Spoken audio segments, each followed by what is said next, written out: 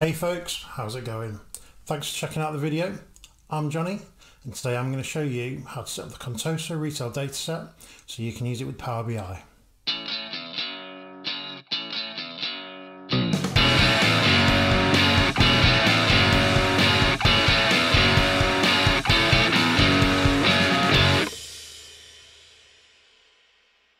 So, you're learning Power BI. Doesn't it get a bit dull always importing Excel spreadsheets and flat files? Wouldn't it be great if you had your own database you could connect to and a sample set of data you could play around with? Great, so today I'm going to show you how to download and install a local instance of SQL Server and then import the Contoso Retail Dataset. Now you might have heard of Contoso. It's a fictional company that Microsoft often use to demonstrate their products. The retail dataset is publicly available to download, and it is something that you often see used in Power BI demos. Now in today's video, there are several websites I'm going to need to visit so that we can download the various components that we need. I'll make sure that I put a link to everything in the description. Now, I bang on all the time about how experienced I am working in business intelligence. I've been working in BI for over a decade, and I've spent the last 5 years specifically with the Microsoft stack. However, it was only this year for the first time that I went through the process of setting up a sample data set for myself. Now when I was doing it, I struggled to find any good tutorials out there, so I figured I'd make a video. The first thing we'll need to do is download a copy of SQL Server. So let's head on over to Microsoft SQL Server website. Now, we want to ignore these first few options at the top of the page. If we scroll down the page a little bit, we'll see that those good eggs at Microsoft are giving away free stuff again. There are two free versions of SQL Server that you can download. Express is a watered down version of SQL Server. It's got a limit of 10 gigs of data. But even though it's limited, if you wanted to, you could use this for commercial purposes. So if you've got a need for a production system that's got a small volume of data, you can use this version of SQL Server for free. Or you've got the developer version. The developer version contains all the same features as the fully fledged enterprise version. Except you can't use this for production scenarios. You can only use it for development work or for experimentation with enterprise features. A full feature comparison of these two SQL Server editions is available on the website. Both of these versions will work absolutely fine for the Contoso Retail Dataset. Now I have no plans to use this for commercial activities. And at some point I might want to experiment with some of those enterprise features, so I'm going to download the developer edition. So, click download, and that will download your installer. Once that's downloaded, you can launch it. Now, for the installation type, I'm going to choose custom. That's because there's a few properties that I want to change, and I'll explain those when I come to them. Default location is fine for downloading the media.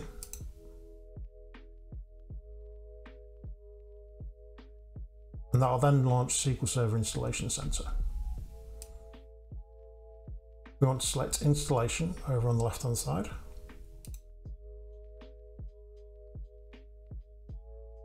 And then we want this top option, New SQL Server Standalone Installation.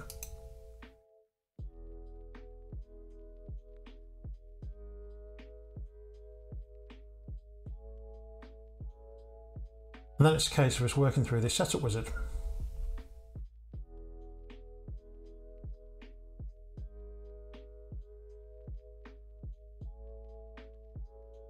You can click through next here. We've got the developer edition selected. Click through to next. Make sure you fully read all the terms and conditions.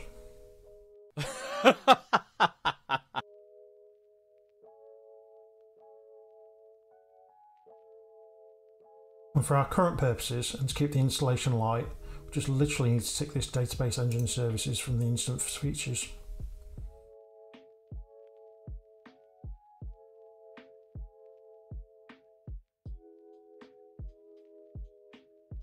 Now I want to install this as my default instance. Now this has been selected by default here. When I tested this with installing SQL Express, it tried to default to a named instance. Now for a local installation, and especially just for learning purposes, I'd recommend having it as your default instance instead. Let's click next.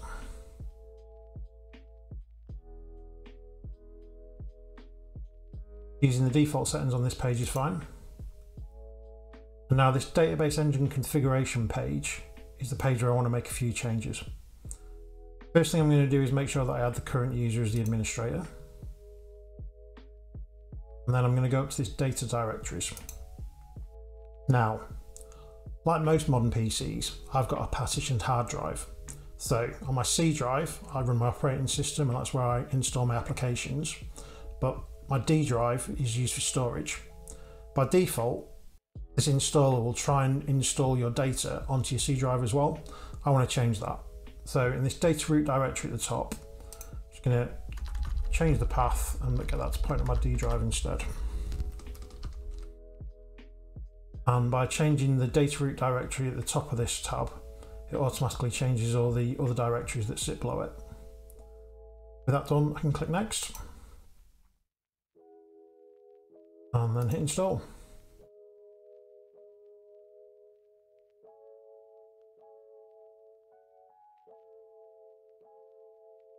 And we're done.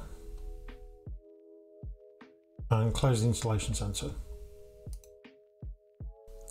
Now you have SQL Server installed, but you're also going to need some software to be able to connect to it. Now traditionally, that means SQL Server Management Studio, or SSMS for short. But at heart, I'm a bit of a hipster. I have a beard, I wear plaid shirts and beanie hats, I have wide rimmed glasses, and I like to eat avocados and drink craft beer. Now what also comes with this territory is I prefer my user interfaces to have a dark theme. My SQL client of choice these days is the new kid on the block, Azure Data Studio.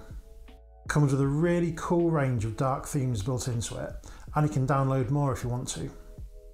It also has all the features I need from a SQL client.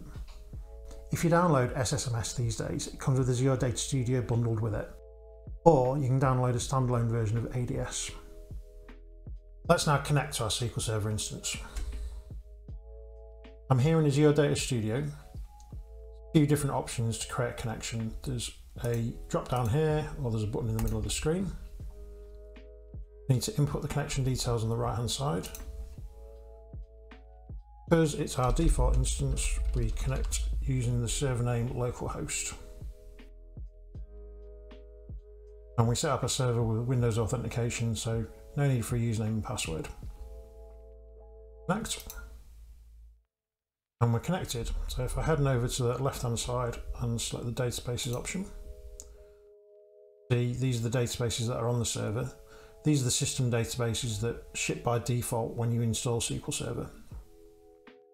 I can also use my connections tab, which is over here on the left. Browse my connections as well. And as you can see under databases, we've just got these system databases. So what we need to do now is actually go and grab our Contoso database and dataset. It's available here on the Microsoft website. We come down to download. It'll give us these two options. Now this bottom one, which has got the suffix of ABF, we can ignore that. That's actually an analysis services dataset. We want this one with the BAK suffix. Clicking next, we'll start downloading this executable file. Once the download's done, launch that. That'll launch this wonderfully vintage looking WinZip extractor. Now, remember when we did our SQL Server installation, we changed our data directory to be our D drive. What we want to do now is browse to that data directory because that's where we're going to unzip our files to. So select browse. Data, SQL Server, drill down until we get to this backup folder. Hit OK, and then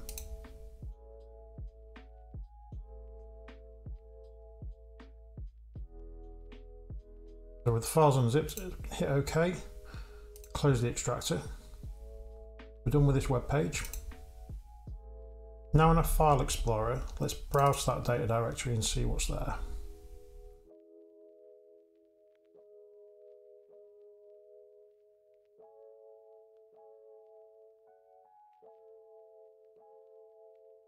So, see the Contoso Retail DW.back file, which is the backup file for the database that we've downloaded. But what's also pretty cool with this dataset download is it comes with this Excel file that's a data dictionary for all the data that's contained in the database. Let's take a look. So if you hadn't guessed from its name, this dataset is in a data warehouse format. So we have dimension tables and we have fact tables. So this data dictionary is organised in these tabs at the bottom. The dim table tab shows all the dimension tables. You've got the names of the tables, the columns, the data types, and the description of what the data is. Same for our fact table.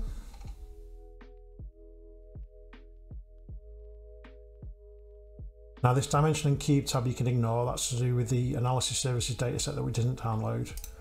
Then there are a couple of views that are defined in the database that you can see defined here too.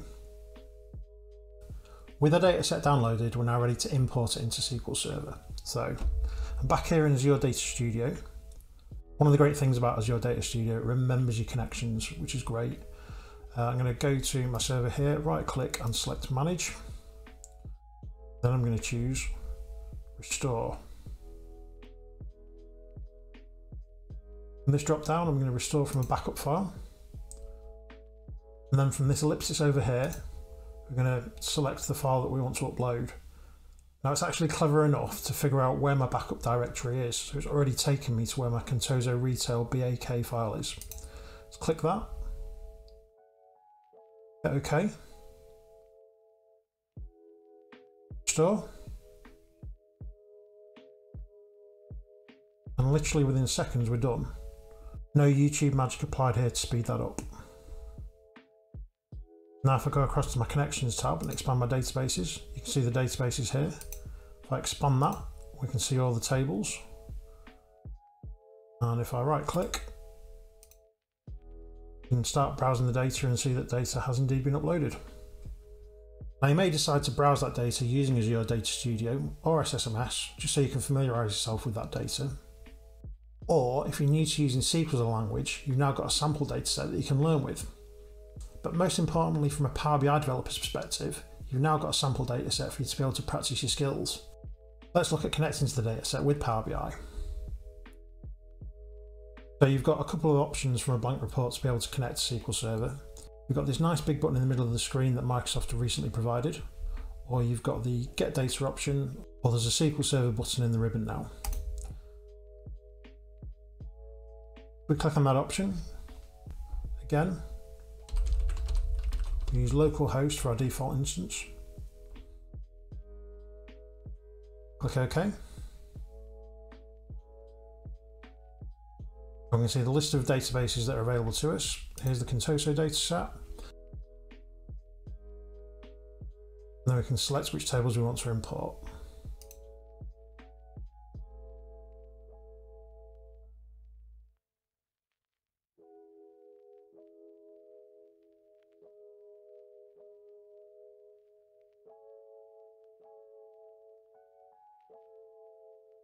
Now, just to demonstrate the size of the dataset, if I create a new measure,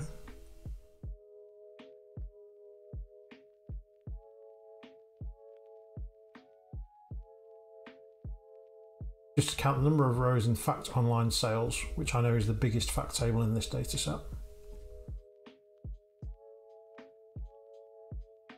Add a card. Select our new measure. As you can see, we've got 13 million records. Now that still isn't the biggest dataset size in the world, but it is larger than you're likely to be exposed to if all you've been doing up to now is using Excel spreadsheets. With this volume of data, you can now start to learn how to optimise your data models and DAX and get the best performance from Power BI. And there are other datasets that you can download and restore to SQL Server using this technique. You may have also heard of the AdventureWorks dataset, and there's the Wide World Importers dataset that you can download too. And maybe you don't want to experiment with data that's actually in a data warehouse format. Maybe you want to learn how to work with transactional systems in Power BI. There is a transactional or OLTP version of the AdventureWorks database available as well. That was how to set up the Contoso Retail Dataset so you can use it with Power BI. If you've got any questions or feedback, please don't hesitate to slide them into the comments section below. I hope the video has been useful, and if you have enjoyed it, please do give it a thumbs up. Thanks once again for watching, and I'll see you next time.